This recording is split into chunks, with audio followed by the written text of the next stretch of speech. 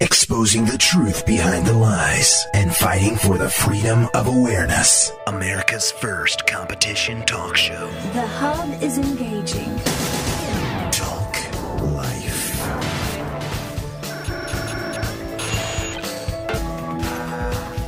Michael, Leek, Brooke, and Chad are on the panel all week long. Welcome to the Hub Internet Show. I'm your host, Joel Aaron. And by the way, right now, China is spaceborne again, and most recently, as a week or so ago, we learned that they are now eating dog up there. They're eating dog in space. It's like we swear off moonwalks, and within 5 minutes they screw the pooch, literally. And I mean, I don't know. I mean, this is the kind of bad thing that happens when America, the last best hope on earth, checks out of the equation, folks. This is dangerous. We should expect these kind of repercussions, Chad. I mean, I don't know where the rights groups and the animal rights groups, where are they right now? We don't hear the outcry. They only pay attention if a Republican did it. If a Republican astronaut did it, it's over. It's over. Yeah, exactly. So, okay. So, right now, just last week, President Obama, who takes breaks every once in a while from selling health care reform, which he's still selling, even though it passed, 8 weeks ago, and financial reform, to speak at colleges for graduation ceremonies. He spoke most recently at Hampton University in Hampton, Virginia last week, during which time he said that one of the dangers we have now is that in the iPad and Xbox era, information, I'm quoting, has become a diversion that is imposing new strains on democracy. And I actually agree, because actual information is truly a diversion from following Obama on Twitter, Facebook, Organizing for America, half a dozen YouTube channels. I mean, you're right. We're not getting the information we would have if we're concentrating on actual information. And Leek, I think we need to concentrate on less of that and follow what's really important. Look, I had the same, just change a few words, and I had this exact same discussion with my liberal friends right after the election. And when Obama got initial criticism, the same internet and the same blogs that got Obama elected are now a bad, risky scheme. So the highest form of patriotism and the highest form of democracy were dissent and the internet, respectively, in November 2008. Yeah. Now, in April 2010, the internet and dissent are diversions and distractions and marginal movements and AstroTurf. Yeah, I swear you flipped on your Xbox in 2008, fall 2008, and I swear I'm watching what's that video game, the car video game that everybody's playing all the time? It's it's like anyway, they're driving down the road and you see, hey, forget it. I'm not a gamer. Can you tell? I'm not a gamer either. Vote for change. There's a damn vote for change billboard on the side of the road. Note to research driving department. down the road. Create research department. I mean, it's pathetic to me, but you're right. They had more money than God Almighty. Hey, can I get a refund? Calling from heaven. But I mean, they put it on Xbox, they put it on iPod, they just revolutionized campaign fundraising and campaigning through using new media, and now he's against all this. I mean, phenomenal point, Chad. Yeah, well, I think that in reading the article that you were talking about, I thought it was interesting. He was talking about he went further, because he's talking to college students about how education is the key to America's success and things. And I'm not. I like to throw out a good Mark Twain quote that he said, "I never let my schooling get in the way of my education," and that's, I think, the point that I really get frustrated with Barack Obama on is he talks so much about schooling. And the problem is, schooling is not the backbone of what America was built on. It was built on hard work, ingenuity, being able to blaze your own path. It was built on those types of things.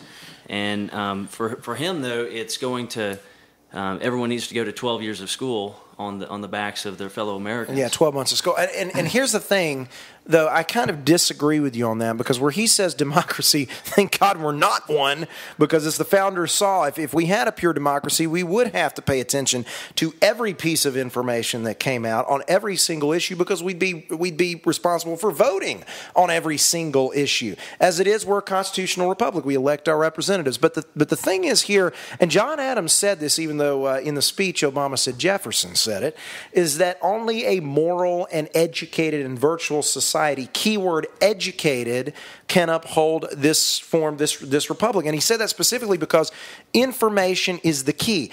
And the first part of the speech, he's saying, information's a distraction. Then he's endorsing education. So wait a second.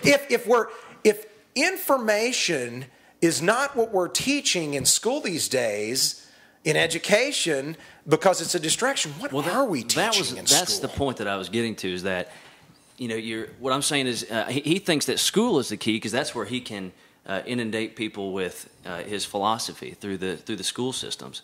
But education comes through information. And that's what I was saying. There's a difference between schooling and education. And people need education, and so that they can be informed, so that they have the background in order to make.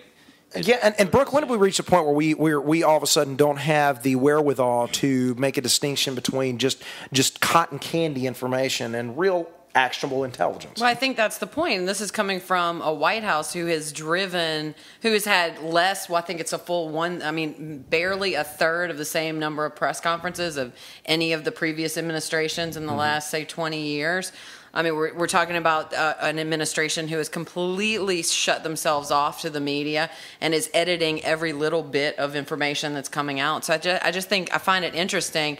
The one thing that gets him elected is now the one thing that, he's talking about is bad. But it's really what it is it's just the dissent that he's trying to. Because if you look at it for what the statements were, it's really, you have to be careful where you get your information from. Well, and I mean, he said that all of this is not only putting new pressure on you, we the American people, it's putting new pressure on our country. And once again, there's our word, our democracy. So how do we take the pressure off? I mean, Michael, NPR has soothing voices. Maybe we should listen to more NPR. What do you think? Well, I think this is a classic battle between when we're taught what to think versus being taught how to think.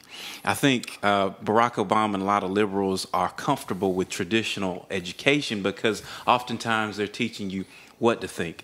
But nowadays we have media, blogs, and other internet sources that are expanding the information, and we're being pushed towards how to think. And I think that's where the problem is, and I think that's why he made the statements he made.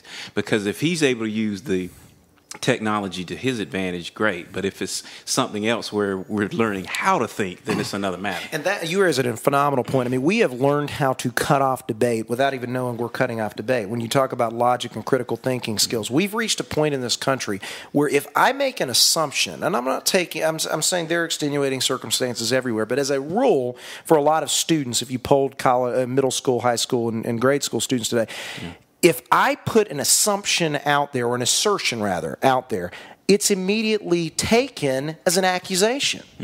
I mean, it's immediately taken as an affront to my value system. If I put out a new idea, a new assertion, because all we know how to do is defend what we've been told we're supposed to believe. It's not to think critically, logically, or go beyond. Lee? The reason that Barack Obama prefers schooling to education is that education, like we've said, teaches analytical thought and critical thinking.